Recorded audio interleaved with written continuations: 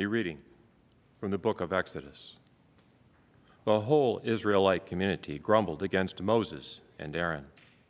The Israelites said to them, "Would that we had died at the Lord's hand in the land of Egypt, as we sat by our flesh pots and ate our fill of bread. But you had to lead us into this desert to make the whole community die of famine." Then the Lord said to Moses, "I will now rain down bread from heaven for you. Each day the people are to go out and gather their daily portion. Thus will I test them, to see whether they follow my instructions or not. I have heard the grumbling of the Israelites. Tell them, in the evening twilight you shall eat flesh, and in the morning you shall have your fill of bread, so that you may know that I, the Lord, am your God." In the evening, quail came up and covered the camp. In the morning, a dew lay all about the camp, and when the dew evaporated, there on the surface of the desert were fine flakes like hoarfrost on the ground. On seeing it, the Israelites asked one another, "What is this?" For they did not know what it was. But Moses told them, "This is the bread that the Lord has given you to eat." The word of the Lord.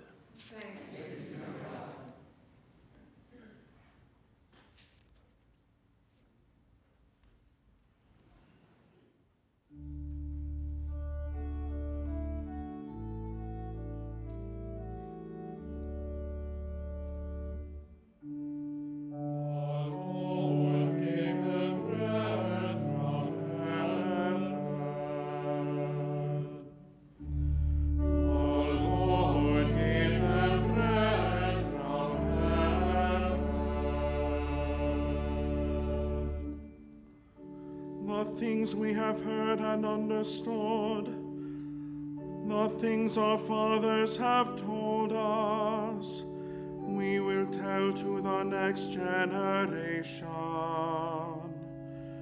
The glories of the Lord and his might, and the marvelous deeds he has done.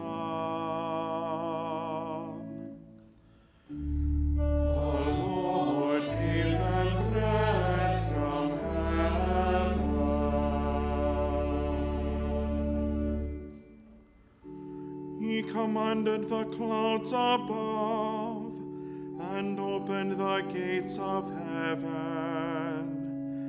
He rained down manna to eat and gave them bread from heaven.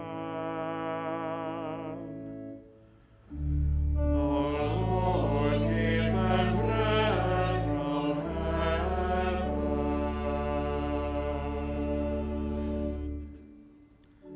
Man ate the bread of angels. He sent them abundance of food. So he brought them to his holy land, to the mountain his right hand had won. The Lord gave them bread from heaven.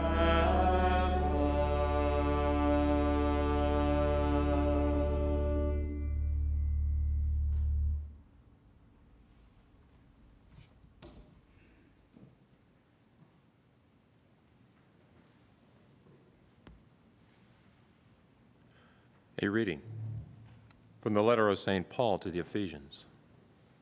Brothers and sisters, I declare and testify in the Lord that you must no longer live as the Gentiles do, in the futility of their minds. That is not how you learned Christ, assuming that you have heard of him and were taught in him, as truth is in Jesus. That you should put away the old self of your former way of life, corrupted through deceitful desires, and be renewed in the spirit of your minds, and put on the new self, created in God's way in righteousness and holiness of truth. We pray to the Lord. The Lord be with you.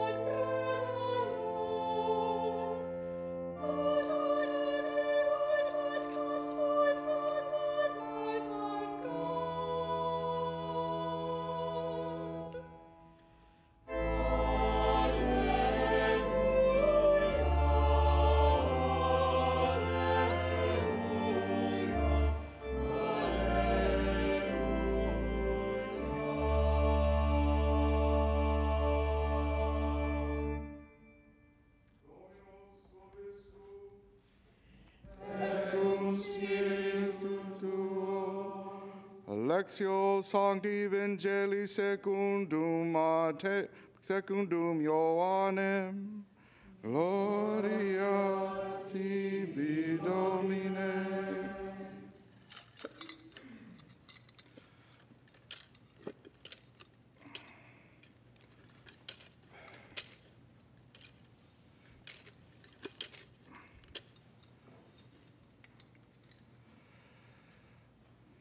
When the crowd saw that neither Jesus nor his disciples were there, they themselves got into boats and came to Capernaum looking for Jesus. And when they found him across the sea, they said to him, "Rabbi, when did you get here?" Jesus answered them and said, "Amen, amen, I say to you, you are looking for me not because you saw signs, but because you ate the loaves and were filled. Do not work for the food that perishes, but for the food that endures for eternal life, which the Son of Man will give you. For on him the Father, God has set his seal." They said to him, "What can we do to accomplish the works of God?" Jesus answered and said to them, "This is the work of God, that you believe in the one he sent." They said to him, "What sign can you do that we may see and believe in you? What can you do? Our ancestors ate manna in the desert, as it is written, he gave them bread from heaven to eat." Jesus said to them, "Amen, amen, I say to you, it was not Moses who gave the bread from heaven. My Father gives you the true bread from heaven. For the bread of God is that which comes down from heaven and gives life to the world." So they said to him, "Sir, give us this bread always." Jesus said to them, "I am the bread of life. Whoever comes to me will never hunger, and whoever believes in me will never thirst."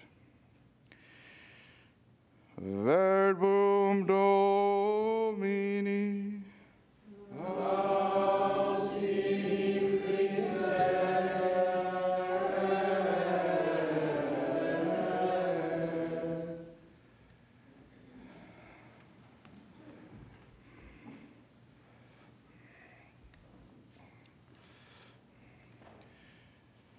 Very often in the scriptures, we hear about a lot of geography. You'll read about hills and mountains, trees and rivers and seas and waters.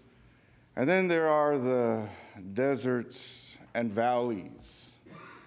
Now, the more plush and abundant and ripe, landscapes, of course, we see that as symbolizing a time of prosperity. But then, we hear about deserts, which are rough and dry, which are hot. And it's in these desert times where God does great work within us. It is there where there is much transformation done. And Jesus, as we know, he's entered these deserts.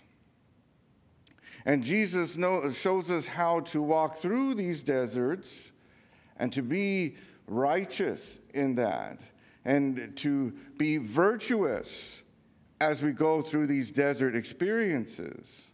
But as we learn here in the scriptures that there are many times peoples have gone through deserts, and in the heat of it all, in the hardships of it, there they abandon God.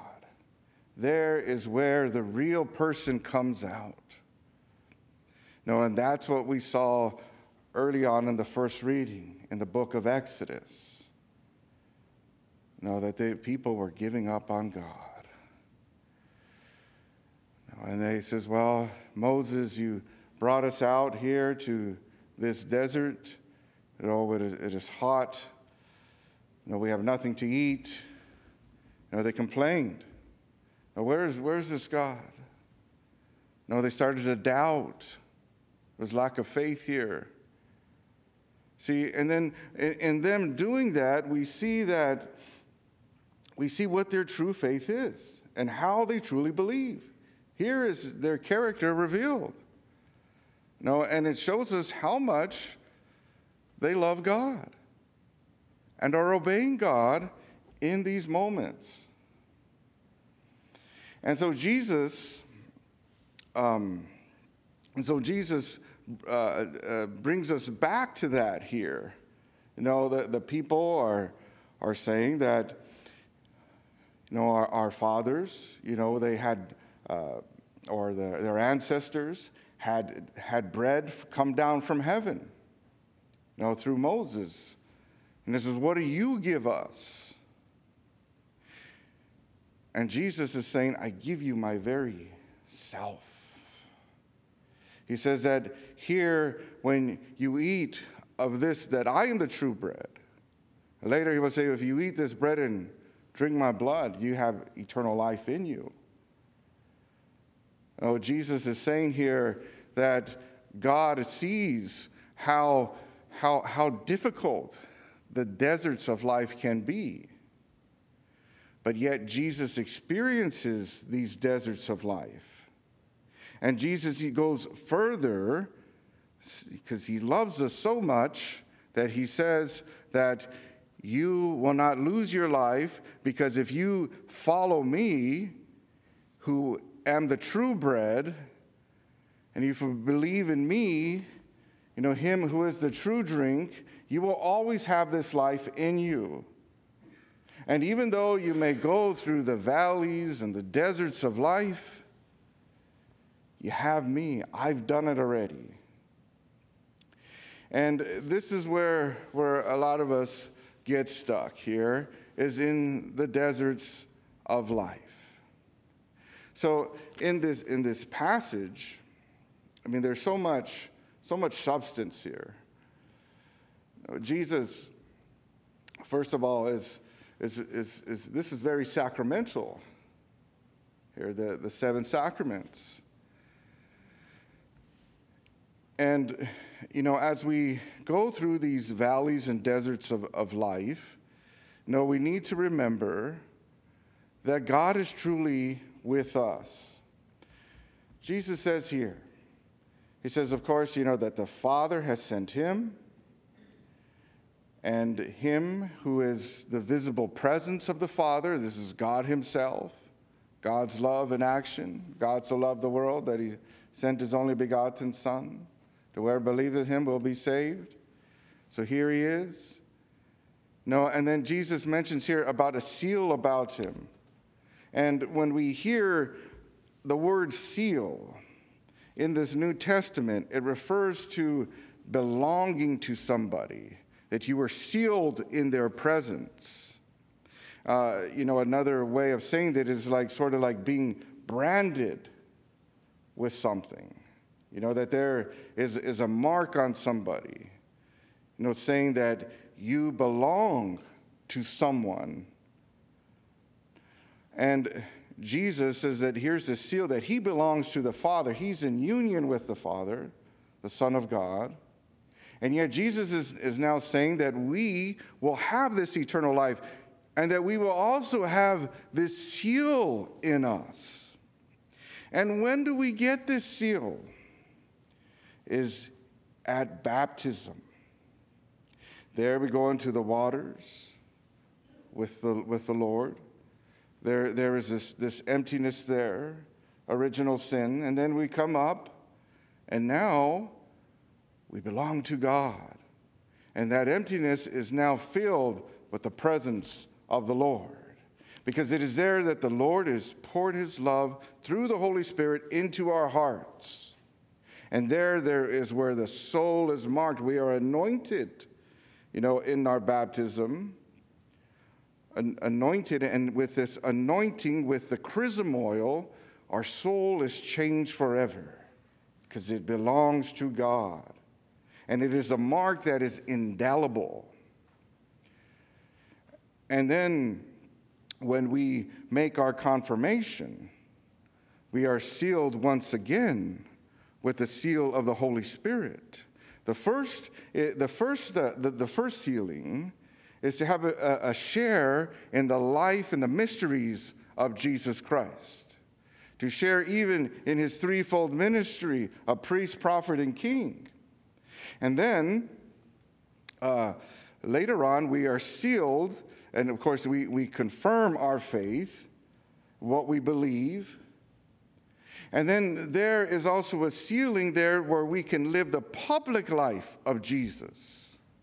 We can pray like Jesus. We can do the works of Jesus Christ because we've been given his grace.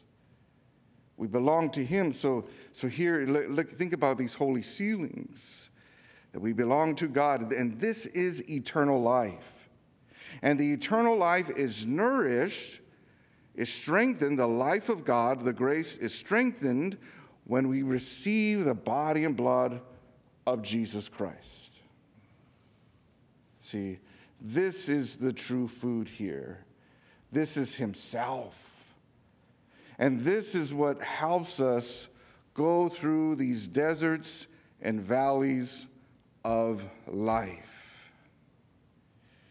And they're going to come. Yeah, we may be walking with the Lord for many years. And all of a sudden everything starts to go wrong. Then we don't have the energy to pray as we used to. And the prayer is really a real challenge. We're getting distracted. We just don't feel like doing works of charity and being good. And then, there's the other sufferings, maybe physical, or else maybe here are some persecutions coming. And what happens to us at these times? Do we look to Jesus, thinking about what he's given to us so that we could endure this desert and so that we can be victorious through these deserts and valleys in life? Remember, we hear, though I walk through the valley of the shadow of death, I fear no evil, for his rod and his staff is with me. No, that was before. That was the Old Testament, the Old Covenant. God was with them. The Spirit of God was with them. But we have something even greater, because now the Spirit of God is within us. And we are temples of the Holy Spirit. So we walk through the valley of the shadow of death, but we don't walk it alone. God is around us, but now he's inside of us. And so we can walk through that, trusting him, trusting that he will provide for what we need. And that whatever dryness, whatever suffering is just temporary. But what helps us to rise up in this, to be faithful in all of this, is to look to Jesus, who's already walked through these deserts and these valleys. And there, here we come, yes, this is desert, everything's so dry for me spiritually. And I go to Mass, maybe even go to Mass every day and do adoration, but it's just so dry. It's like being in a wilderness. I don't feel God. But yet, and even when we come to communion, I don't feel anything. But there, Jesus is doing something. There, you keep coming back. There is where the true transformation occurs. right there. And so here is Jesus, who shows us righteousness, who shows us how to be virtuous in these times. So we look to God. We look to him and we look to his example, that Jesus just loves through this all. So here, we have this life within us. And it can be like a river that flows out of us. The graces come in and they flow. And we think about like Mother Teresa. Mother Teresa, who was in a sort of a state of desert, of darkness spiritually. And yet she always says, she was always with Jesus. She did her holy hour every day. She did all of her prayers. She went out and touched the poor and helped them, and gave them dignity. She brought them into their convents and, fed them and clothed them, and gave them humane treatment. It's because she saw Jesus in them. Even experienced these darkness, she was able to remain faithful to the Lord. So, brothers and sisters, when we go through our times of darkness or dryness, that's when we see what we really are. But even in that, even though like you'll start to see maybe even memories from your past start to come up, you start to get more angry, or you're just impatient, and you just the temptation to doubt so much. Well, a lot of times, Jesus is bringing it out. God is bringing it out. Just remember, when you go to the desert, you sweat. It's hot. You sweat it out. And sometimes when you're sick, when you're sick, you feel horrible inside. But then, you sweat and, the things come out, but it's coming out. And so sometimes in this desert experiences, we're getting dried out. We see, what we are, and here's a chance to grow in self-knowledge. And says, okay, you know what? I'm grouchy, I'm angry, I'm impatient. Yes, I still tend to doubt sometimes. While we think that is there, now we could work on it. Now we can say, okay, God, take it out. Sanctify me. And we have the sacraments, the sacrament of penance. We have the Holy Eucharist, which then is the sacrament of penance. Of course, there's pardon of sins, but there's also healing. See, and this is what we need to be in anticipation of the healing. And then in receiving the Holy Eucharist, of receiving Jesus, coming to Jesus, knowing that I'm sharing in his life. That, I may have some darkness spiritually, some dryness, but Jesus, this is the dryness of Jesus, and he's conquered. And I believe in him, I shall conquer too. And so may the Lord now strengthen us. May the Holy Spirit remind us always of what we have and who we are in God, who he's made us to be, sharing in his life, having eternal life within us, what he gives us as his own self, the bread of life, to nourish us so that we could be his presence in the world. And then so that here in this life we could enjoy him, we can be with him, we can radiate his presence, but then we can be with him for all eternity, knowing his love and truly having rest and peace. God bless you all.